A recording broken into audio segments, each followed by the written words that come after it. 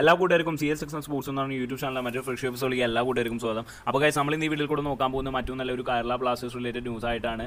അപ്പോൾ മറ്റൊരു ഇന്ത്യൻ ഡിഫൻഡറേയും കൂടിയും കേരള ബ്ലാസ്റ്റേഴ്സ് സൈൻ ചെയ്തു. അപ്പോൾ കൂടുതൽ വാർത്തയിലോട്ട് പോകാനായിട്ട് മുന്നേ നിങ്ങൾ ഇതുവരെയായിട്ടും ചാനൽ സബ്സ്ക്രൈബ് ചെയ്തിട്ടില്ലെങ്കിൽ അതിൽ കാണുന്ന ചോദിക്കുന്ന സബ്സ്ക്രൈബ് ബട്ടൺ അമർത്തി തൊട്ടപ്പുറത്താണ് ബെല്ലൈക്കണും കൂടി ഒന്ന് ഞെക്കി പൊട്ടിക്കുക. അപ്പോൾ ഗൈസ്, നമ്മൾ കുറച്ച് മുന്നേ കേട്ട് വന്നുകൊണ്ടിരിക്കുന്ന ന്യൂസ് തന്നെയായിരുന്നു നമ്മുടെ രാജു ജയ്ക്വാദിനെ കേരള ബ്ലാസ്റ്റേഴ്സ് ടീമിലെത്തിച്ചു. നമ്മുടെ സന്ദേശ് സിംഗിന് പകരമായിട്ടാണ് രാജു ജയ്ക്വാദിനെ കേരള ബ്ലാസ്റ്റേഴ്സ് ടീമിലെത്തിച്ചത്. സന്ദേശ് സിംഗൻ പരിക്ക് മൂലം പിൻവാങ്ങിയതിനെ തുടർന്ന് ISL നിന്ന്. അപ്പോൾ അതൊന്നും ഒഫീഷ്യൽ ആയിട്ടുണ്ടായിരുന്നില്ല. ഏകദേശം ഒഫീഷ്യൽ ആയിട്ടുണ്ടായിരുന്നു നമുക്ക് ഉറപ്പായിരുന്നു. അതുകൊണ്ടാണ് നമ്മൾ വീഡിയോ ഇട്ടത്.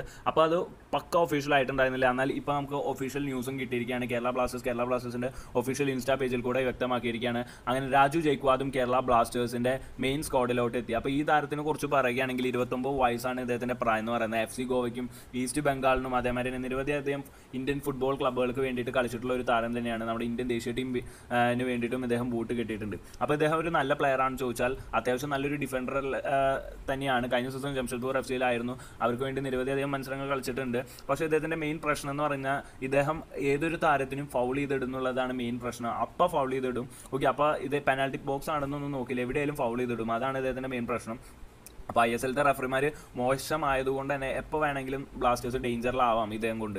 ഇദ്ദേഹത്തിനെ സൈൻ ചെയ്തു എന്നുള്ള ഒറ്റ കാരണം കൊണ്ട് അദ്ദേഹം ഫൗൾ ചെയ്യുന്ന അത്രയ്ക്കും അധികമായതുകൊണ്ട് അങ്ങനെ ഒരു പ്രശ്നം മാത്രമേ ഉള്ളൂ. അപ്പോൾ എന്തായാലും എല്ലാം ശുഭകരമായി നടക്കട്ടെ എന്ന് നമുക്ക് പ്രാർത്ഥിക്കാം. എന്തായാലും കൂടുതൽ ISL വിശേഷങ്ങൾക്കും Kerala Blasters വിശേഷങ്ങൾക്കായി channel subscribe ചെയ്യുക. വീഡിയോ ഇഷ്ടപ്പെട്ടാൽ ലൈക്ക് ചെയ്യാൻ ഷെയർ ചെയ്യാൻ മറക്കരുത്. Thanks for watching.